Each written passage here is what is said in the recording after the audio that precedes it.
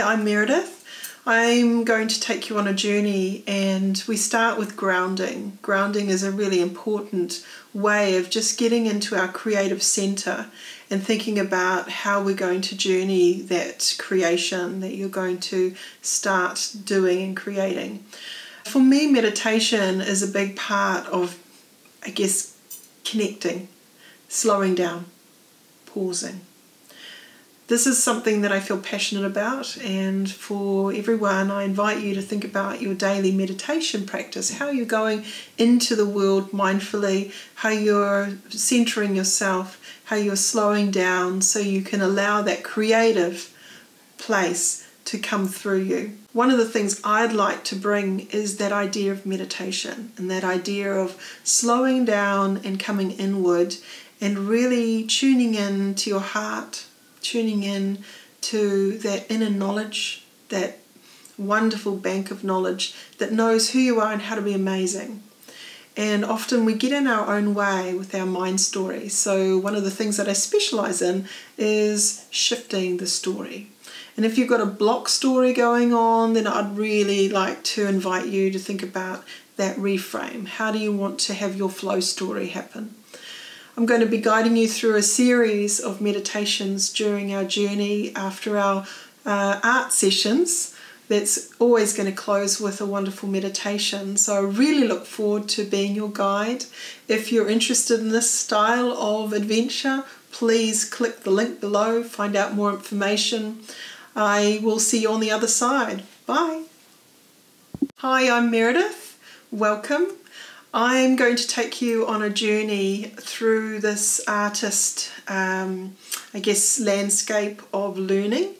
And I'm going to be connecting with Diana. Diana is going to be sharing a lot of things about grounding. And behind me is a painting that is sort of energy, and it's, half disappeared because I'm in front of it, but there'll be energy coming out which is like relative to your crown chakra. The aim is with artwork is that you're wanting to actually feel like you're here, fully present in your body, centered. There's energy going down into the ground and you can bring it up again to be fully here. And so when you're in that calm space and you've sort of calmed down the mental chatter, and ideally you can use music to help shift you into that space, you can then be in a process of what I call and response. And so it is like each mark you do in any decision, visual decision you make, it could be an area of colour, it could be a line, it could be a scratchy mark, whatever it is, it will then propose another mark. And in a way, the painting or drawing can have its own identity, its own consciousness almost, and it can tell you what to do. In a flow state, instead of you going logically deciding I'm going to do this is my order of events, it's keeping open, and it's using a meditative state of mind where you just look at it and go, what do you want now?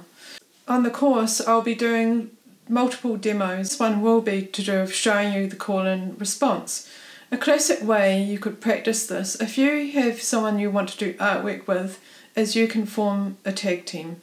And so one person does a mark, then the other person does a mark. So it's straight collaboration, but it's like seeing how you can respond differently to normal, to not be in habit, and just going, what does this mark spark in me? Because it's like each moment of each decision leads you into that flow state when you eventually get to be so fast, it's just constant, you can't actually keep track of it anymore, and it can speed up without words. That's the ideal scenario I'll be leading you through with grounding, and then being able to respond and receive.